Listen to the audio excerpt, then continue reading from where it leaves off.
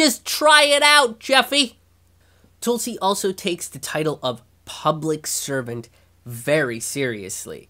In many instances, she talks about being in service to the American people and what benefits them, not a corporate or special interest. It's what made her want to run for office at age 21. At a deeper level, even as a young person, as a teenager, as a kid, I experienced that I was happiest when I was doing things for other people.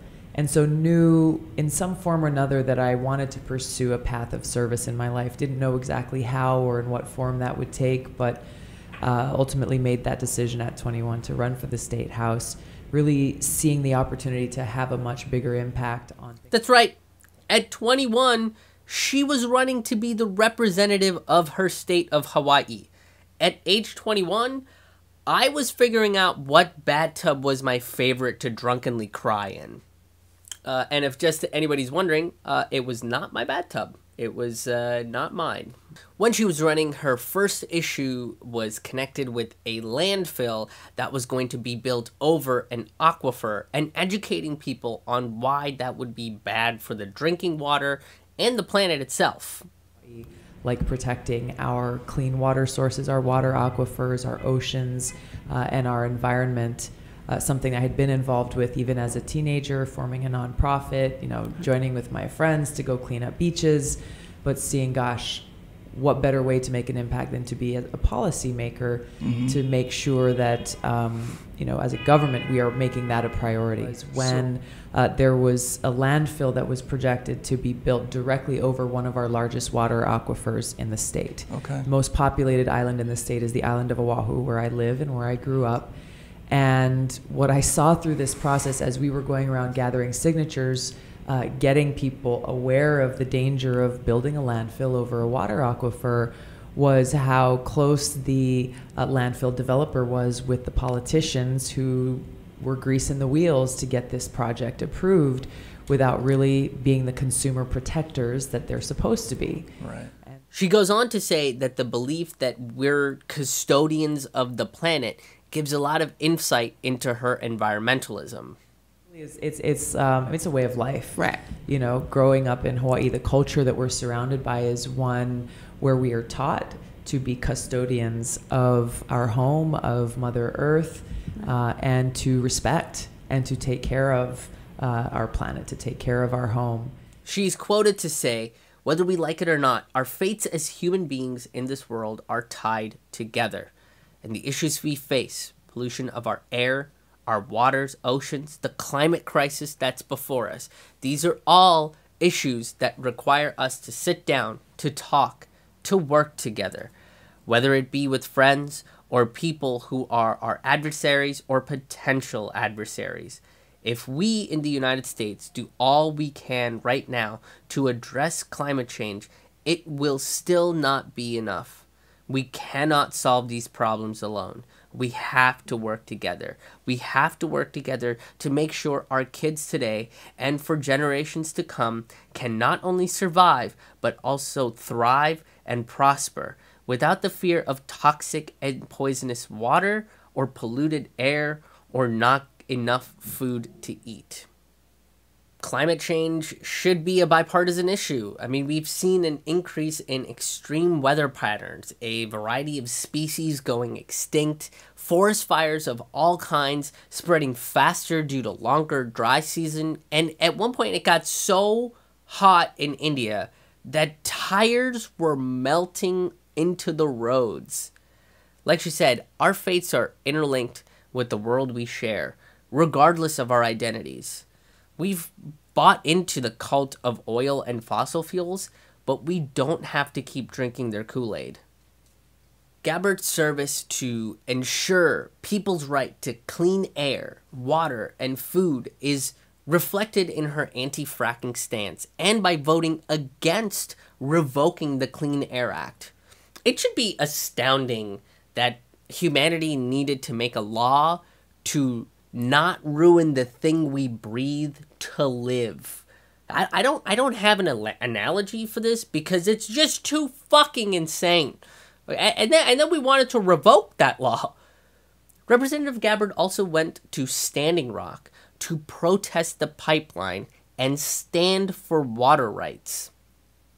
And because of this passionate service to the people and everything she stands for, the DNC ensured that she was not to be seen on that debate stage by cheating her out of it.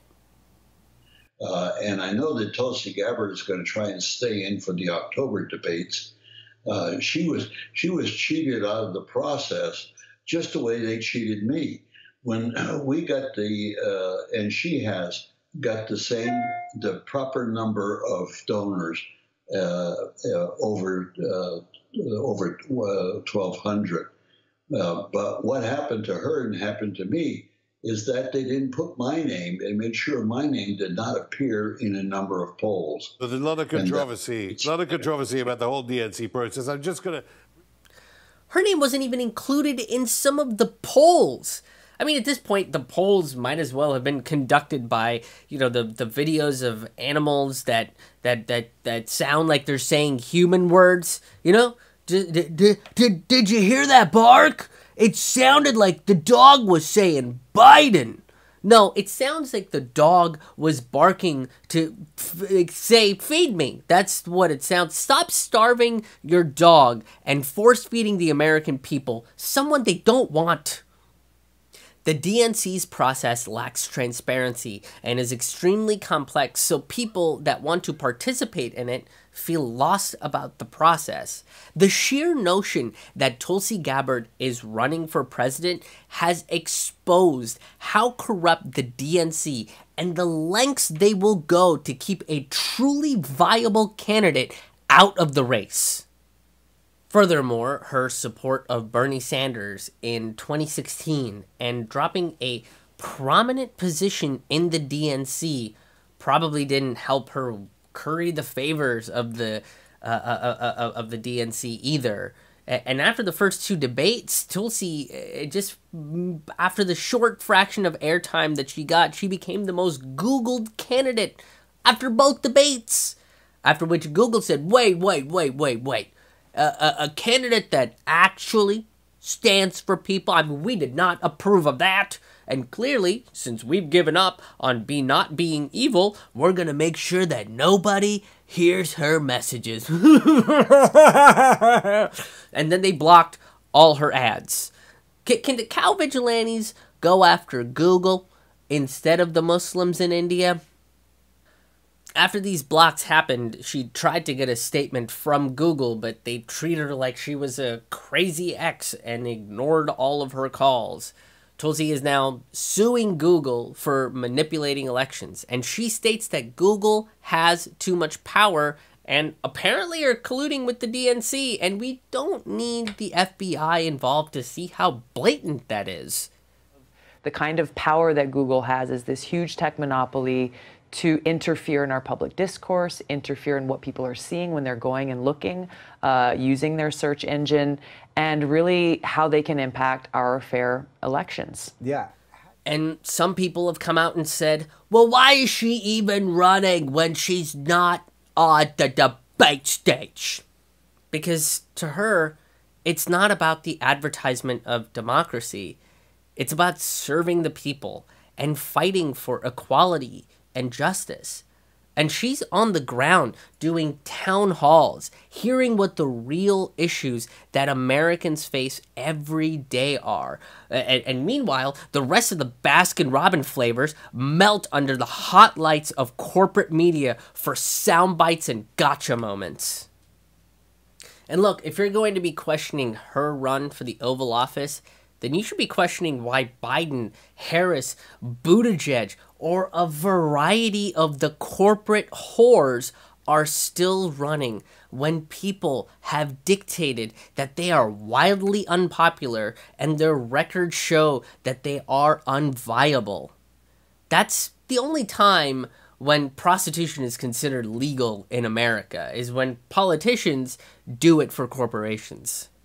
Look, Tulsi is proving to be the candidate that a lot of Americans do want, and that scares the corporate states of America.